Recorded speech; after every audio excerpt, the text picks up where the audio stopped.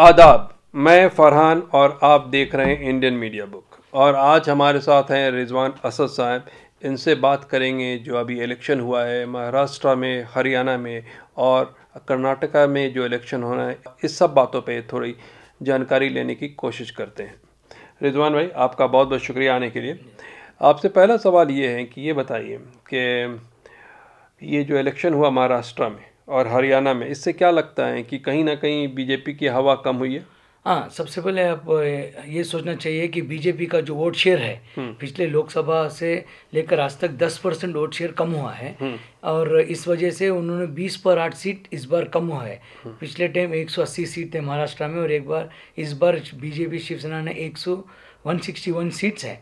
इससे साफ जाहिर होता है कि जब महाराष्ट्र में कैंपेनिंग हुई, वहाँ की लोकल इश्यूज़ के बारे में बात नहीं हुई, वहाँ की जो फ्लडिंग के बारे में बात नहीं हुई, इकोनॉमिक स्लोडाउन के बारे में नहीं हुई, बल्कि आर्टिकल 370 और बालाकोट और दूसरे दीगर नेशनल मसाइल पे बात हुई। लोकल इशू नेशनल इशू पे बात हुई।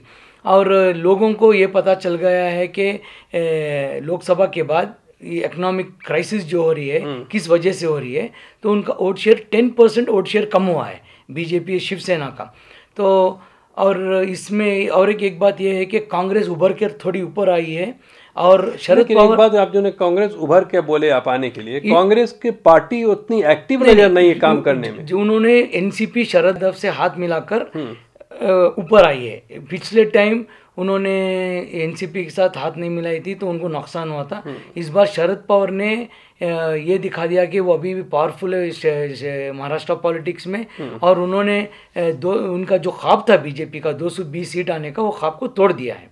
तो रिजवान साहब, हरियाणा में गोपाल कांडा जो अभी जीता है एमएलए, उससे बीजेपी सपोर्ट लेने की सोच रही है गवर्नमेंट बनाने के लिए, इसके बारे में क्या बोलेंगे?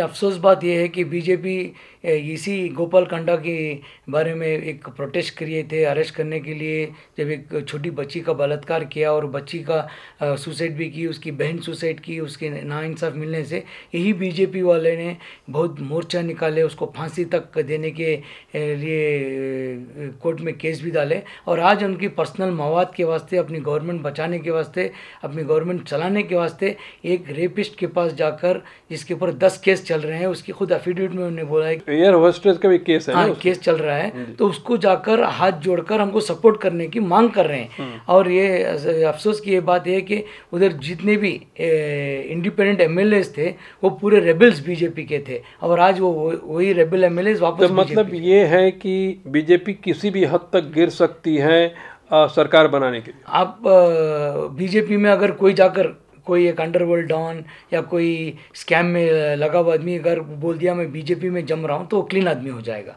तो यही पॉलिसी है बीजेपी। तो एक ज़माने में जब ये उंगलियां उठाते थे कांग्रेस के तरफ, आज खुद के घर को क्यों नहीं देखते? उनकी सीट बचाना है उनको, उनका पर्सनल मवाद है, ये बताना चाहते हैं कि सिर्फ हम हैं, कोई और नहीं है। उनका एक एजेंडा है।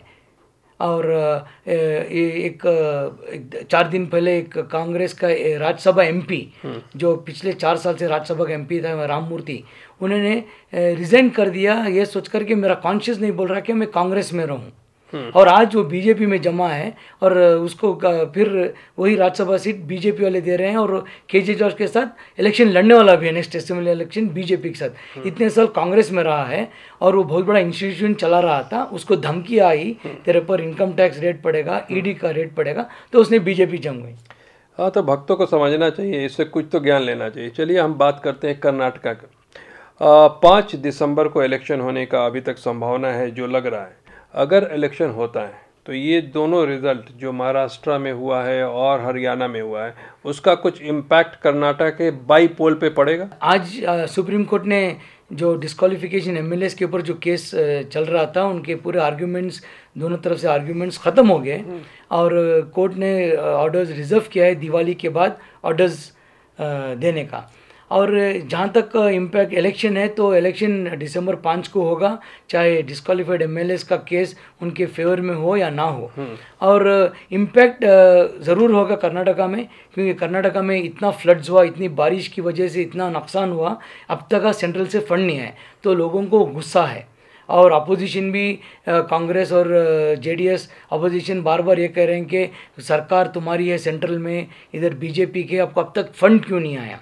और येडियुरप्पा ने भी कल अफसोस किया है कि बारिश पड़ रहा है और मैं फ़ंड को फिर पूछूंगा, एक मसला है। और जब से हुकूमत आई है ये डिसिडेंट्स को मनाने के लिए और उनको पैसिफाई करने के लिए वही रहे, और इनमें बीजेपी में डिसिडेंट शुरू हो गया।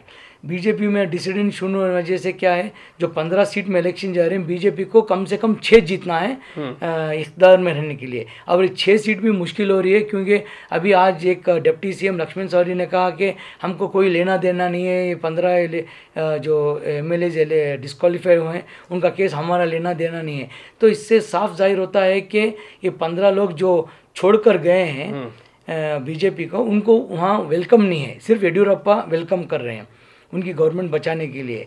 और ये भी साफ जाहिर है कि हरियाणा और महाराष्ट्र में जो भी कांग्रेस छोड़कर बीजेपी में जाके लड़ाई वो जीते नहीं हैं। तो सबक सिखाएंगे, अवाम उनको सबक सिखाएगी।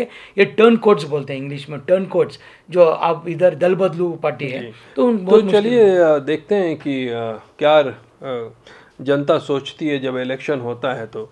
और जहाँ तक बीजेपी की गवर्नमेंट बनी है कर्नाटका में, कुछ काम होता हुआ तो नज़र नहीं आ रहा है। मैं हमेशा यही देखता हूँ कि लोगों को मनाने में लगे हुए हैं। चलिए इस सब चीज़ से एक आगे बढ़ते हैं, हम थोड़ा बात कर लेते हैं IMA के ऊपर। ये बताइए, पहला सवाल आपका, मंसूर खान ने कुछ स्टेटमेंट दिया है कि मैं पॉन्जी कंपनी चला रहा था, ये सही है? मंसूर खान की जुडिशल कस्टडी नवंबर 22 तक जुडिशल कस्टडी में रहेगा वो।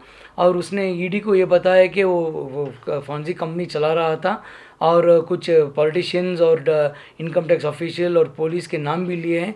उसने ये कहा कि जब मैं चला रहा था और जब मेरे को नोटिस आने शुरू की तो इन्होंने भरपूर फ़ायदा उठाया मेरे से। और जब पेपर में एडवर्टाइजमेंट आया मैं जाकर, तो ये रिकॉर्डेड है कि एनफोर्समेंट डायरेक्टर को खुद बोला है। अच्छा। और मेरे सूत्रों के मुताबिक ये पता है कि एनफोर्समेंट डायरेक्टर एक चोर है, एक एक्यूज्ड है, उसकी बात फेस वैल्यू पे नहीं लेते, बट उसने रिकॉर्डेड स्टेटमेंट दिया है। और उसने ये भी एक बहुत अहम बात कही कि मुझे भगाने में कुछ सियासतदान और गवर्नमेंट ऑफिशियल्स का हाथ है। उन्होंने कहा कि तुम बेंगलुरु छोड़ के जाओ, कुछ दिन के बाद मामला ठंडा होने से तुम वापस आ जाओ, ये सिखा के दिए। ये मंसूर LLP कंपनी के नाम चलाता था, अगर दूसरे एक्ट में वो अगर चलाता तो गिरफ्तार होता था, उसको मालूम था। और इनकम टैक्स वाले ने जब उसको 2017 में रेड किए, वो मंसूर खान ने खुद एनफोर्समेंट डायरेक्टर को रिकॉर्डिंग में कहा कि उसको ब्लैकमेल करना शुरू कर दिए और पैसा लेना शुरू कर दिए। ठीक है, तो ये बताइए कि आपको क्या लगता है, ऑनेस्टी से बताइएगा, ये लॉयर की बात फिर कोर्ट का, कि क्या IMA के जो विक्टिम हैं उनको पैसा मिल पाएगा? अगर रिकवरी अच्छी हुई और मंसूर जो दुबई में उसके पैसे छुपा रखा है 1000 करोड़ के ऊपर, जो किसी आदमी के ऊपर, लेकिन मंसूर ने कभी बोला नहीं कि मंसूर ने नहीं बोला है। अगर इसका इरादा चोरी का था, अगर पैसे गए तो कहाँ गए? नहीं, आप बोल रहे हैं कि 40,000 नहीं, आप बोले 40,000 इन्वेस्टर्स हैं, 40,000 इन्वेस्टर्स का तुम रफली एवरेज डाले तो 4-5 हज़ार करोड़ होगा। उसने अगर ये स्कीम ही निकाला धोखा देने के लिए, तो उसने पार्क किया होगा ना पैसे कहीं ना कहीं। आपने जैसे बोला कि वो उसी नियत से आया था और उसने कबूल किया है, तो वो जो पैसा छिपाया होगा क्यों बताएगा कि मैं पैसा रखा हूँ? नहीं, ये सबको मालूम है, वो पैसा बाहर है, मुल्क के बाहर है। अभी जो यहाँ रिकवर हो रही है, मुल्क के बाहर ले जाने का जो किस सूरत में गया है, कैसे हवाला से गया होगा, ठीक है। और ये पीरियड ऑफ 3 इयर्स में गया होगा। ये तो थोड़ा ये प्लानिंग है, मास्टर क्रिमिनल है, तो प्लानिंग करके भेजा होगा एकदम 2003। तो आपको लगता है वो सारे रिकवरी हो पाएंगे इतना आसान? अगर गवर्नमेंट चाहे तो रिकवरी कर सकती है। जहाँ तक पॉन्जी स्कीम का अभी तक हिंदुस्तान में ये देखा गया है, रिकवरी नहीं होता है और मिलता नहीं। जैसे आपने देखा होगा, सहारा का देखा होगा कि 20 साल लग गए। ये सारे सिनेरियो को देखते हुए क्या सोचते हैं IMA के बारे में कि अब मिल पाएगा इतना जल्दी? ये जुडिशरी प्रोसेस बहुत डिले है। अगर जुडिशरी प्रोसेस ठीक ठाक हुई, जल्दी हुई, हियरिंग हुई, तो मैं समझता हूँ कुछ तो कुछ मिलना चाहिए। क्योंकि जो छोटे इन्वेस्टर्स हैं, 1 लाख 2 लाख 5 लाख, एटलीस्ट उनको कुछ मिलना चाहिए, क्योंकि वो बहुत तकलीफ में है। क्योंकि मैं इसलिए बोला, उनकी प्रॉपर्टी वर्थ 200 करोड़ है प्रॉपर्टी जो भी है। और मंसूर ने जो केस डाला था प्रॉपर्टी नहीं बेचने का, वो भी खारिज हो गया है। और गवर्नमेंट को, कम्युनिटी अथॉरिटी को पावर मिल गया कि वो सेल कर सकते हैं, और जो अभी प्रॉपर्टी में जो भी कब्जा करके उनको भी खाली कर रहे हैं। मैं इसलिए पूछ रहा हूँ क्योंकि लोग बहुत परेशान हैं। जिस तरह के कॉल हमारे पास आते हैं रिजवान भाई, मैं आपसे इसलिए पूछ रहा हूँ कि क्या उम्मीद है और क्या सोचते हैं, आपको कितना टाइम लगेगा? क्योंकि जिस हिसाब से बाकी बात हुई थी हमें दूसरे लोगों से, लॉयर से और इन लोगों से, उन लोग का ये कहना था तकरीबन 1 साल से तो कम नहीं लगेगा।